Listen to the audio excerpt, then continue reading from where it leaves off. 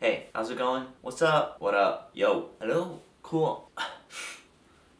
Exciting stuff today. We are talking about getting your first camera and or lens for concert and music photography. And even if you already have those, I still have some valuable information for you. If you just want to come to this video, figure out what camera and what lens to get, I got you. You just get a Nikon or a Canon DSLR and a 50mm 1.8 lens and go to a concert. That is a good starting kit. I say Nikon and Canon because they're the cheapest, and I say 50mm 1.8 because that is usually the cheapest lens that works in low light. However, I don't think that really does you any justice or help. I believe that I can teach you the things you need to look for in both cameras and lenses so that when you do get them, you know exactly why you're getting them, and then moving forward, you know why you need to upgrade and things like that. Cool? Alright, sick. Music photography. Kind of crazy. Lots of moving lights. A lot of things are changing constantly.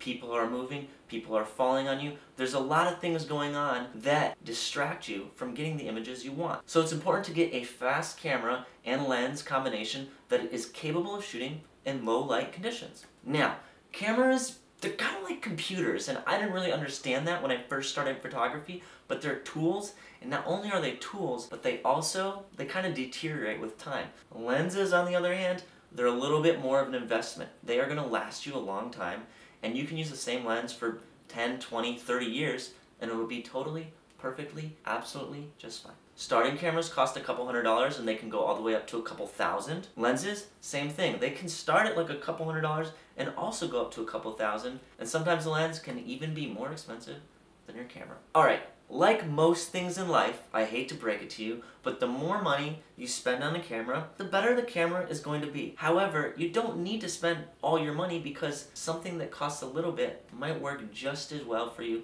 as something that costs a lot more. Cameras are tools, and they're here to make your job easier, or in this case, possible. Cameras are tools, and you just need something that works, and most importantly, works for you. So the biggest contributing factor to buying anything, budget. How much money do you have? You're gonna have to spend a couple $100s to get any camera.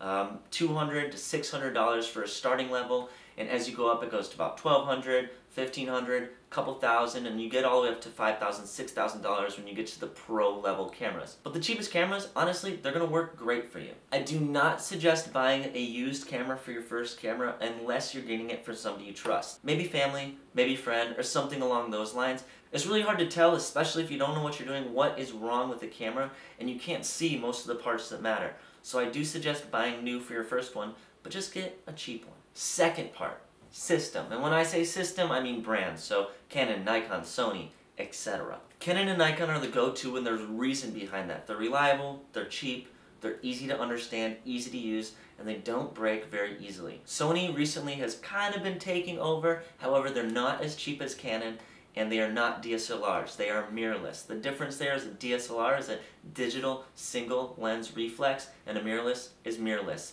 And this just has to do with how the camera takes a picture. Not super important, not going to affect your photography very much, however it does affect the price of a camera, so it's something to take into consideration.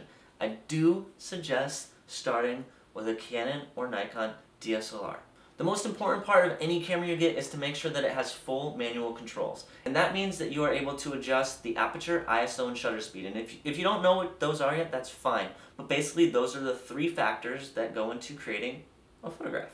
Almost all DSLRs are going to have this option, so it's not really something you have to worry about, but just something to keep in mind. Now, there are a few more specific things that come into play when looking for a camera to photograph concerts with. And unfortunately, a lot of these things do increase the price of your camera. However, because technology has gotten so good, even the cheapest cameras are capable of a lot more than the most expensive ones were 10 years ago. So don't worry if you're buying a camera for a couple $100s. It's gonna be great. First thing is burst speed, and burst speed is when you press the shutter on your camera, how fast does it take those photos, and how long is the time in between each photograph. Obviously the faster the better, because if somebody jumps up the air and you just hold down the shutter, you're going to have more options to choose from. As long as your camera doesn't sound like this, you should be just fine. Again, the faster the better, the more expensive the camera is going to get. Next is quick autofocus, and this is the time it takes for your camera to get your subject in focus. Make it clear, make it crisp, make it sharp. Now, some cameras can track your subject and they'll focus continuously.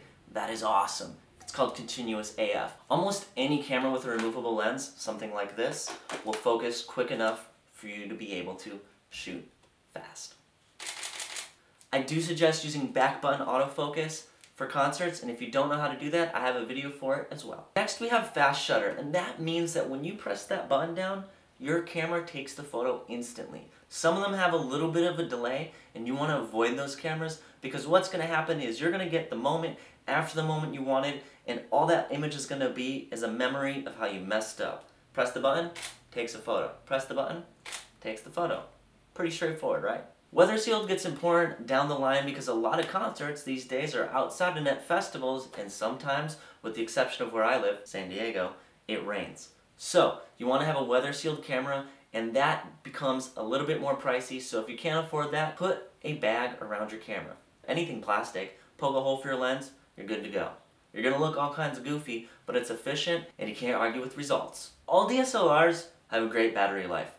There are very few that don't. Mirrorless cameras, on the other hand, some of them do not have the greatest battery life, and this can be solved by getting more batteries or just sticking to some of the newer models which have since kind of improved their battery life. Low light performance is one of the most difficult things about owning a camera because the cheaper the camera, the worse it is in low light conditions. And as you and I both know, concerts, pretty low light.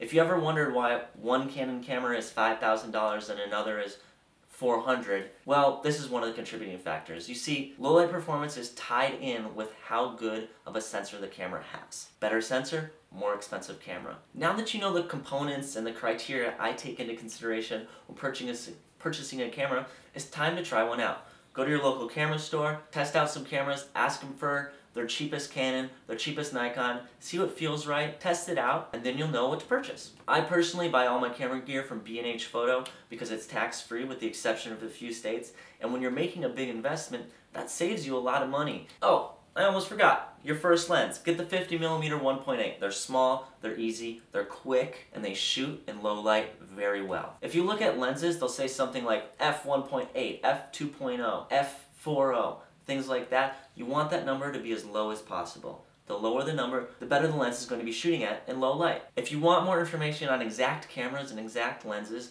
please go to my blog. I'll put a link in the description. Also, dpreview.com. Best place to go for side-by-side comparisons of different cameras. I'll put a link in the caption as well. Amazing resource. Alright, I hope I helped you out today. If you have any questions, as always, just leave a comment, tweet me, message me on Instagram, whatever works. I'm here to help. Yeah, good luck getting your first camera. Peace.